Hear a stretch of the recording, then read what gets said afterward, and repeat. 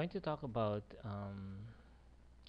Powerclip in CorelDraw, a very nice and powerful effect in CorelDraw.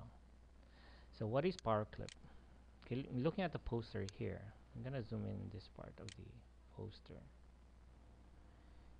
If you look at these pictures here, okay, those are from digital cameras, and then what I did, I created a circle and put the picture or the photograph inside the shape or the circle. So what I'm gonna do, I'm gonna reverse that first. I'm gonna go Effect, Powerclip, Extract Contents. Okay, I just give you the concept of Powerclip. Okay, so my objective here is to put this picture inside this circle. Okay, so what I'm gonna do here, I'm going to put this one behind the circle. Okay, now where's the circle? So you have to go Arrange, Order, okay, Behind. Okay, so you don't go behind because you don't see the circle.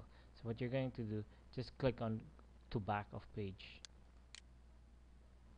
Okay, so now I have an image and I have a circle, which is my container here. The first thing you have to do is you have to go to Effects. Now before going to that one, you click on the photograph, okay, and click on Effects, and then click on Powerclip, and then Place Inside Container. When you click there, there would be an arrow which say, okay, where do you want to put it? In the circle? Circle here. And there you go.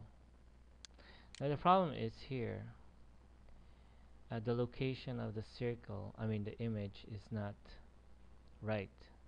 So what you have to do there is to click on the object, because now it's objects now, right? It's one object, I mean it's a photograph inside the object. So you go back to Effects, Powerclip, and click on Edit Contents. When you click on Edit Contents, it's gonna isolate just this part. Okay, you don't see anything in there. So do you see that blue line there? Okay, that's the container, and what you have to do is just move the object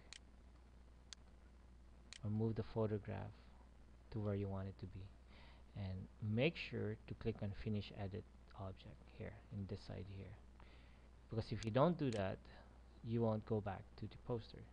So click on Finish Editing, and there you go. Now the good thing here is that when you power clip an object or a photograph, you can always change the line. So right now it's hairline, I'll make it 4. That's too big. I can also, I'll just make it 2, and then I can even change the color.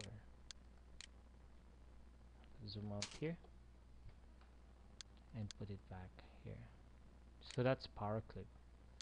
So power clip, you're not limited to just circles. Of course you can make squares, or you can even make text. So for example here, I'll type in the letter A. I'll just make this thicker. Just make it a thicker font. And I'll extract this one. Effects, power clip, extract contents. And I'll move this over here. Let's do a zoom in here. Okay, make it smaller. So my objective is to put the whole photograph inside the container, and my container would be the text. So I click on the photograph. Let's zoom in some more.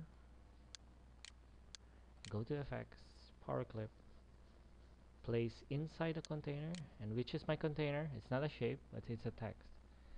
So I click on the text. There you go. Then you can put